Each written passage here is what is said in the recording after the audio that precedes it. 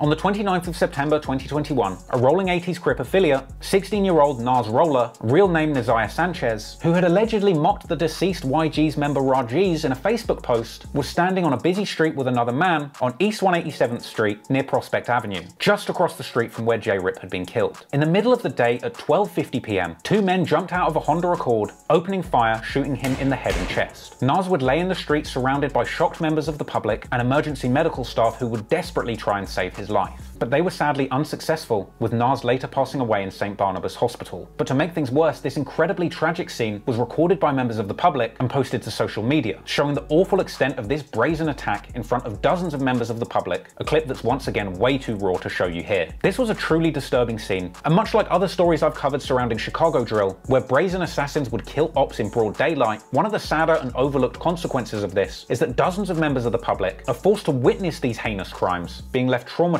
in the process, driving home just how little care there is for human life and the welfare of others when it comes to these deadly gang wars. After Nas passed away, K-Flock would pay tribute to his fallen friend. However, his enemies would be less caring, with some people circulating Nas's earlier post, mocking the fact that Rajiz can no longer answer the phone, suggesting that Nas also now can't answer the phone. D-Thang and other YGs would go on to mock Nas on social media following the news. We smoking Nas! Yo!